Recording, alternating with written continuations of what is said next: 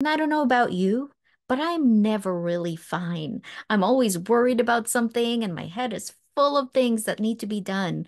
And I'm often overwhelmed and burnt out. And when we've been conditioned to wear these I'm fine masks, it becomes kind of a universal lie. And I don't know exactly what you're going through right now. It might be a painful breakup or divorce. You might be feeling isolated and cut off from your friends and community. You may be dealing with a toxic work culture or experiencing a reoccurring theme of loneliness.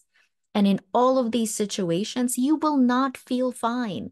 It makes sense for you to feel angry and scared, overwhelmed and exhausted, and anyone in your situation would feel that way. And I just want to say that I see you.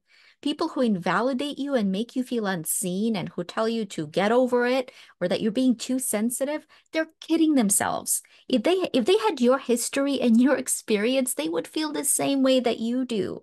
And I want to encourage you to not mask your feelings and your concerns and overwhelm. Don't try to convince yourself that denying your difficult emotions makes it easier because it actually makes it harder.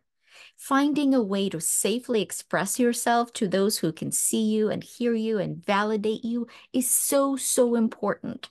The very antidote to masking loneliness that we experience is unmasking. And when we can unmask and show up as our authentic selves, that's when we can show up not only for ourselves, but also for the countless others around the world who feel the same way.